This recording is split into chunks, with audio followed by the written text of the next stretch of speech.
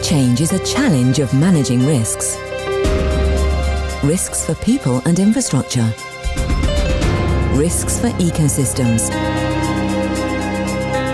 Risks for freshwater resources and food production.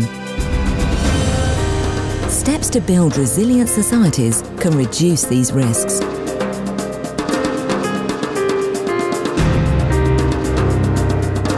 Adapting to climate change can benefit communities, economies and the environment.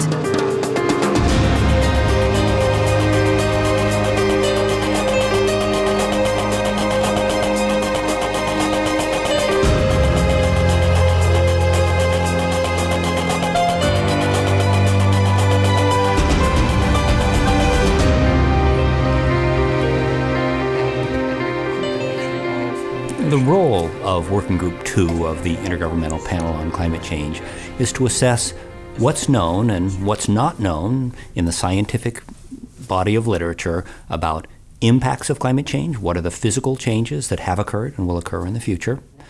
What's the vulnerability? Who's susceptible to harm and why?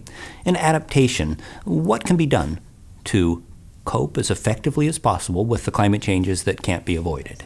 Ha habido significativos avances respecto de anteriores evaluaciones en el Grupo 2. En particular, la forma de enfocar todo el proceso de riesgo relacionado con el cambio climático y del manejo del riesgo. Substantial and wide-ranging impacts of climate change have occurred across the world.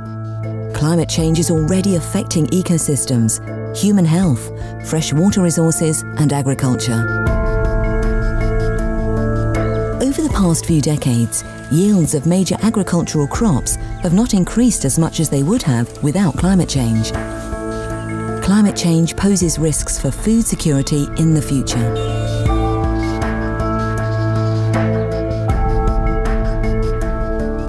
Ongoing warming and acidification of coastal waters have impacts on marine ecosystems.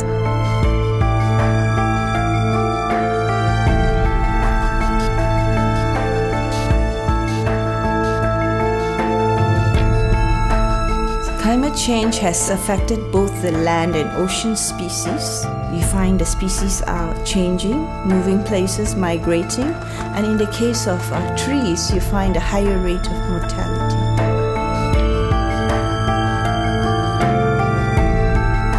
Message from all of these observed impacts is that many features of ecosystems and the economy are very sensitive to changes in climate.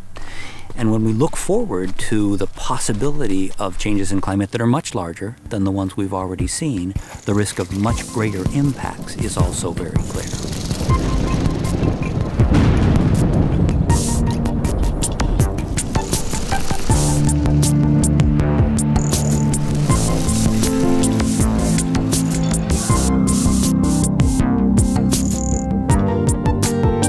The impacts of extreme climate events tell us a lot about current vulnerability and exposure of ecosystems and societies. What we're observing is a significant adaptation deficit in both developing and developed countries. Society at large is actually more vulnerable and more exposed to climatic extremes, even in the current climate, than one might expect. And that tells us something about the challenge of moving forward into a changing climate where we have yet to catch up with where we're at now.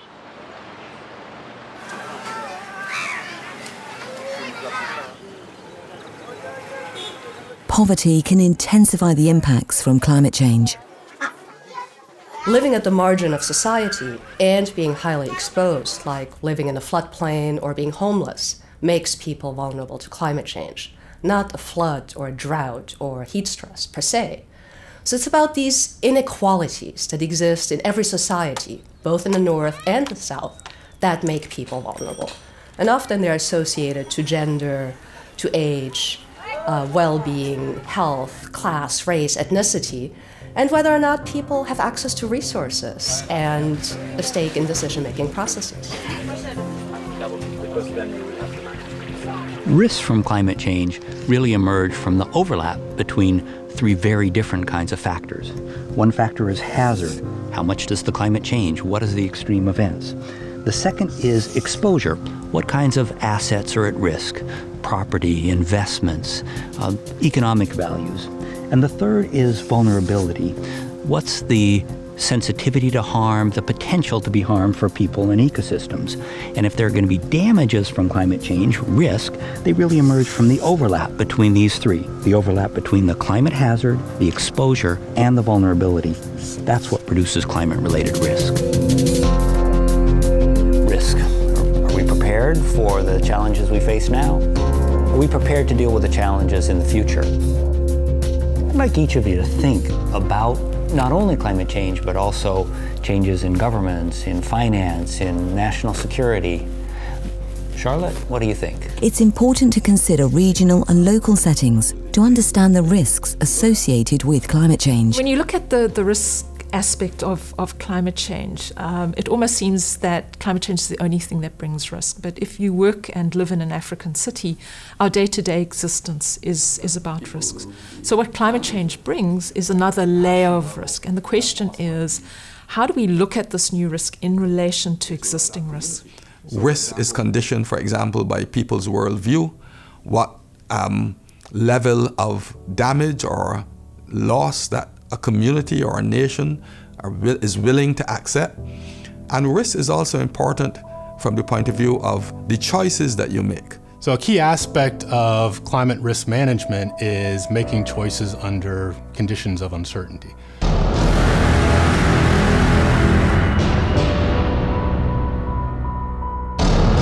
Future greenhouse gas emissions and land use change will determine the magnitude of future climate change.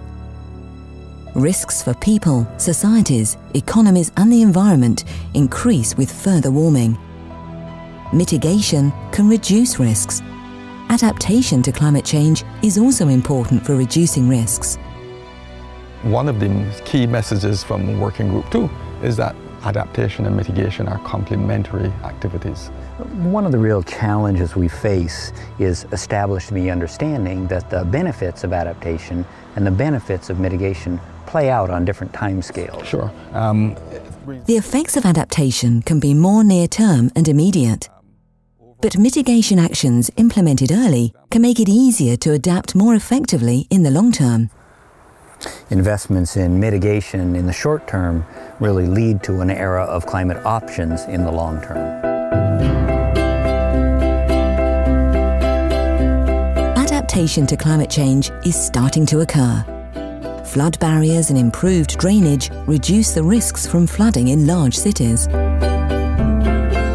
Farmers are managing their lands differently. For example, changing their planting times or using different varieties.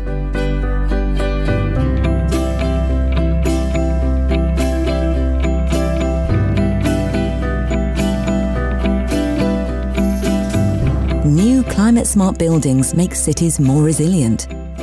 Green roofs decrease the risk of flooding during heavy rainfall and keep buildings naturally cooler during heat waves. So what we have here is a new technology that's being implemented, it's effective and it's attractive. And I agree, I think the real challenge is this is an experiment in a resource-rich environment. So the question is, how do we find similar lessons that we can scale up in places in the global south?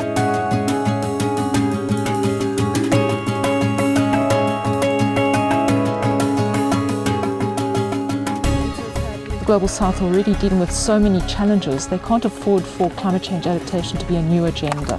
So what we need to do is find ways of using existing resources, existing work streams and existing people to tackle this new challenge.